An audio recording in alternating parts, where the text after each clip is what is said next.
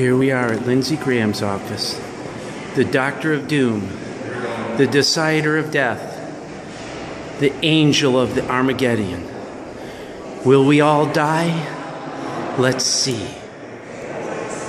So I can hide. I'm just so frightened by all those people in ISIL. They're ready to kill us all. I'm so scared. I gotta find a place to hide. The only Lindsey Graham can save us all from ISIL that's ready to come kill us. Oh, it's so frightening. I saw my shadow. I was scared.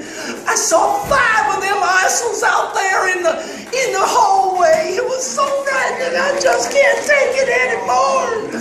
I can't take it, Lindsey. You gotta save us. You gotta bomb it all, Lindsey, so that you can save us. Please, Lindsey.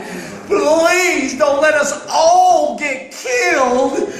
I saw you on the television set, Senator Graham, and you told us how every one of us is going to be killed. I just know it. I can't believe it. Yesterday I was walking down the street and I saw 6 of them ISILs. 6 ISILs. Turned out they was just tourists in Washington, D.C., but they looked just like ISILs. I feel so much better when I'm hiding, Senator Graham. You've taught me so much, Senator Graham. I'm just so relieved that now I know I have nothing to live for. They're going to kill us all.